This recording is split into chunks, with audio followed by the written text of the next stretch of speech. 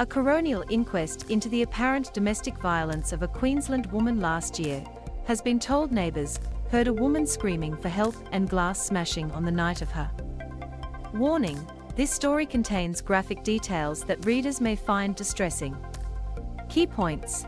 A police officer who was called to the scene before Doreen Langham's said he was learning on the job and would do things differently now. A police officer who was called to the scene before Doreen Langham's said he was learning on the job and would do things differently now. 3 neighbours told the court they heard screaming and crying coming from Ms Langham's unit. 3 neighbours told the court they heard screaming and crying coming from Ms Langham's unit. A firefighter who attended the unit said he could smell petrol when he moved Ms Langham's body.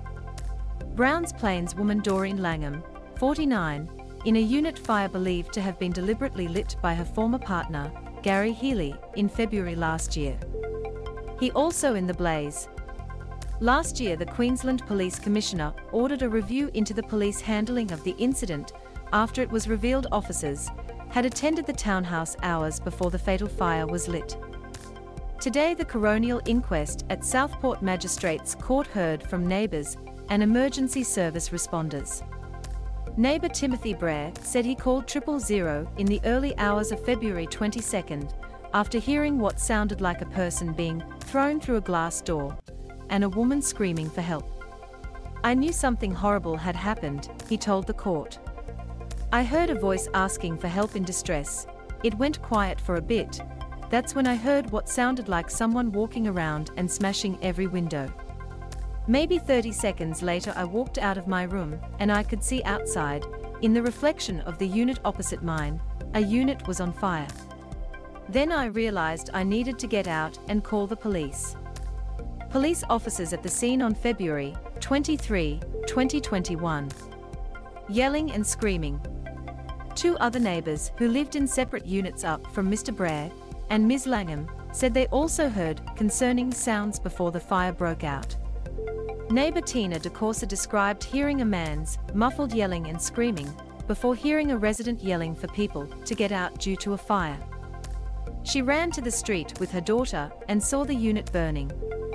A third neighbour, Michelle Rielli, told the court she was up early to go to work about 3:30 a.m. on the Monday and heard a woman crying in Ms Langham's unit as she walked to her car.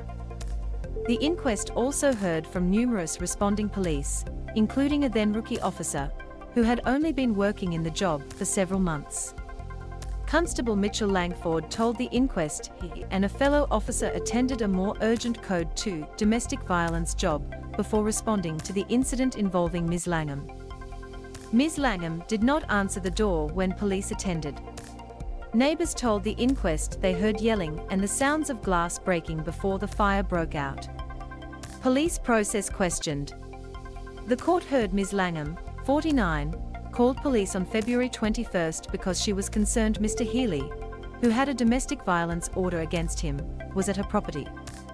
Barristers questioned Constable Langford about why he did not look up the history of the alleged offender and whether he had previous DVO breaches to his name before attending the scene. It was suggested that if he had, he would have seen Mr Healy had 4 prior breaches.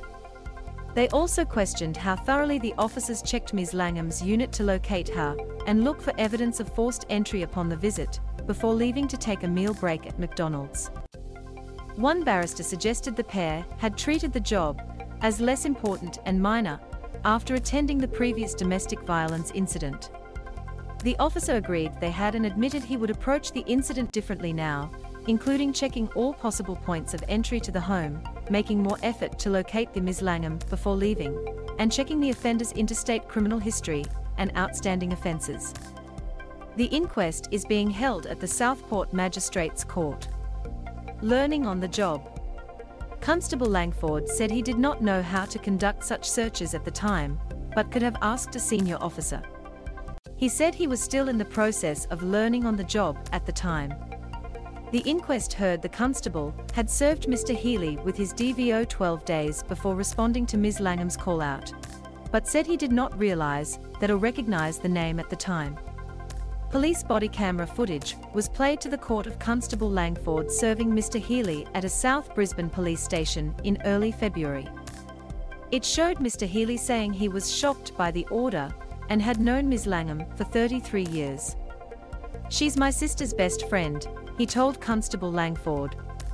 "There's no reason for the DVO, there's never been any violence. She's never had any reason to be in fear. I'm happy, well, I'm not happy, because I love her, but now we need to go our own way." Firefighter Benjamin Hamilton was another first responder called to give evidence at the inquest today, and detailed being one of the first to see two people's deceased bodies inside the unit. Mr. Hamilton said he distinctly recalled smelling petrol fumes when he lifted what he understood to be Ms. Langham's body. The inquest continues on Wednesday and is due to finish on Friday.